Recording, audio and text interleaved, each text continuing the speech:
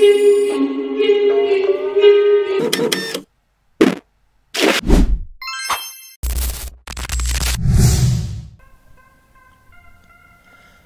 friends, so welcome to the part 2 tutorial for making of a Squid Game in Scratch. So if you are new to this tutorial, please go through the part 1 of the tutorial first, and for the others, let's start.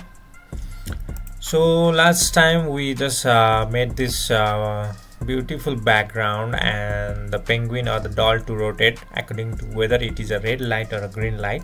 So if we click on the green flag, then if it is a red light, then it just turns towards the ground, and if it is a green light, it turns away from the ground.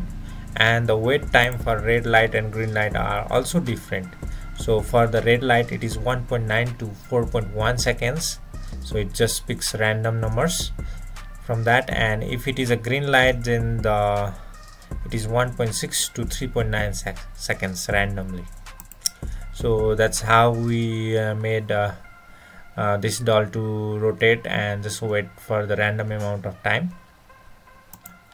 And now let's just make the player sprite. So the player sprite is going to move if we press the right arrow. So let's make the player sprite. So for that, let's just go to the choose a sprite option, and let's search for our cat. The default cat sprite will be our player sprite, cat. So this one. So this is our player sprite. So let's start. So when let's go to the events block and just drag a when green flag click block. And first of all, let's decrease the size of the cat. It's a little bit larger. So let's go to the looks menu and just drag a set size block below the green flag, and just let's make its size to 60%.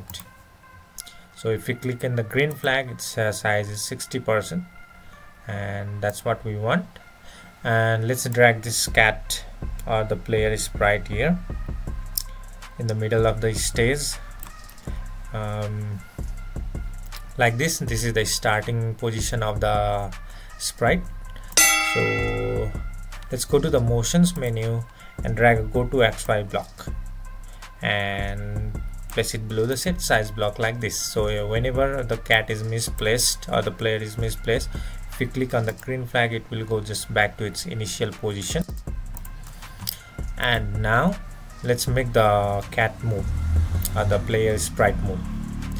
For that, let's just go to the events menu and let's just drag the when space key press block, and instead of space key, we are going to just select the right arrow. So when we place the right arrow, the cat starts moving. So we can just use the motions menu and just drag a move 10 steps here. But before that, we have to check whether it is a red light or a green light. For that, let's go to the control menu and drag an if else block like this here, and let's just check if the light is red or green. So for that, let's go to the operators menu and drag equals to operator inside the if block like this. And let's go to the variables menu and just drag the light variable inside here, and instead of 50, we are going to check for green light. So if it is a green light, then the player is allowed to move. So let's make that happen. For that, let's go to the motions menu and drag a move 10 steps block inside the if block like this. So instead of moving 10 steps, we will just move for 5 steps. And to give the illusion of walking effect, we are going to go to the looks menu and also change the costume. So we just drag the next costume block below the move 5 step block like this. So whenever it is a green flag, it will just move for 5 steps and it will change the costume also, so it looks like walking. So if it is not a green light, then it is obviously a red light. For red light also, we are going to just choose the same code like this. So for that, let's just duplicate this code, right click here, duplicate it, and just put it in the else block like this. So we are going to walk, but we are going to say oops, okay, for now. But in our actual demo I showed you, if it walks in the red light, some kind of guard will just bash the head of this sprite. So we will make that in the next part. For now we are just going to say oops. So for that, let's just drag the say hello for 2 seconds block like this, and instead of saying hello, this sprite will say OOP as oops. Yeah, okay, let's just try our logic whether it works or not. So if I press the green flag, first of all it's a red flag, so I won't move. So it's a green flag, I starts moving. Okay, it's a red flag, and it's a green flag, green light. Okay, I press it and it says oops. Yeah, so that's the logic of the game. This is how we make the sprite move, and we find out whether it is it moved in the red light or a green light by using this code. Okay, now let's make the other characters, player characters, supporting characters for this game. So for that, let's just choose a sprite here. Let's just search for the sprite, and the easiest sprite for making walk is the bear walking. So let's just choose this sprite. Okay, first of all let's decrease this bear size. So let's click on the events menu and drag a when green flag click block, and next is we are going to decrease its size. So let's go to the looks menu and drag a set size block, and let's decrease its size to 40%. So if we click on the green flag, the bear is a little bit smaller, so that's what we want. Let's drag it near the top corner like this. So this is the initial position of the bear character, and let's go to the motions menu and just drag the go to XY block like this. And now let's make the bear walk also. So the bear is going to walk automatically. So for that, let's go to the controls menu, and we are going to use a forever loop. Let's drag a forever loop below the go to XY block, and then after that we are going to wait for a certain amount of seconds. Okay, for that let's drag the wait 1 second block like this. So we are not going to wait 1 second, but we are going to make it wait a random amount of time. So for that, let's just go to the operators menu and drag a prick a random number block like this inside the wait block, and we are going to wait between 1 seconds to 2 seconds for the bear. After that, let's actually make it walk. But before making this bear walk, we have to check whether it is a red light or a green light also. So for that, let's go to the control statement again, and let's just drag this if else block below the wait block and inside the forever loop like this.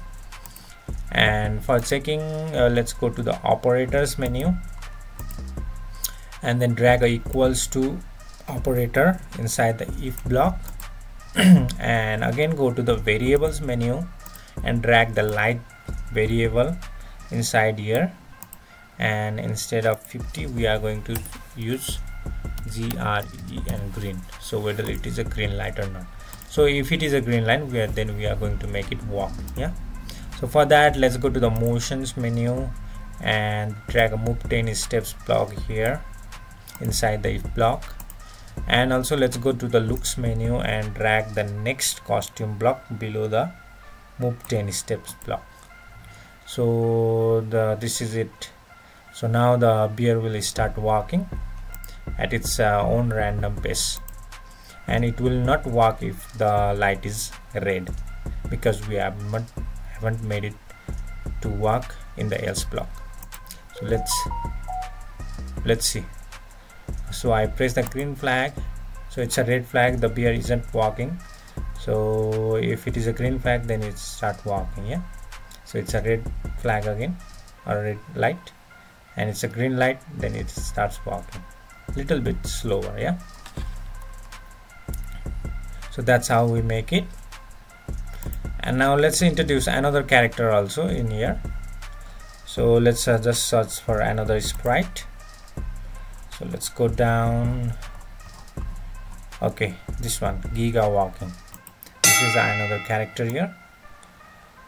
So let me just drag it here, like this character, and we just copy the same code. So for copying the same code, we are just going to the bear walking costume or the character and just drag this whole script inside the Giga Walking like this. Now if we click on the Giga Walking, we have already got the code. So we only have to change this go to XY block, and let's change some wait time also. So the Giga Walking costume, so let's go to the motions menu and just drag the go to XY block, and this is the bears go to XY block. We are going to delete it. Let's join this whole code, and also let's just split the random number from 0.5 seconds to 1.5 seconds, so this character will walk a little bit faster than the bear. So let's see. So if I press the green flag, okay, it's a red light, and now it's a green light. Yeah, so these characters start moving automatically. So it's a red light, and if it's a green light, yeah, so this is how we make other player characters walk. And we have to, if we have to make the character walk, so we have to press our character like this. So for this video tutorial, this is it, friends. So next in the next part, we are going to make actually the animation of this cat sprite getting bashed by the guard, one of the guards in the Squid Game. So see you in the next tutorial, and don't forget to like, subscribe, and also give some kind of comment to my video as well. Thank you guys.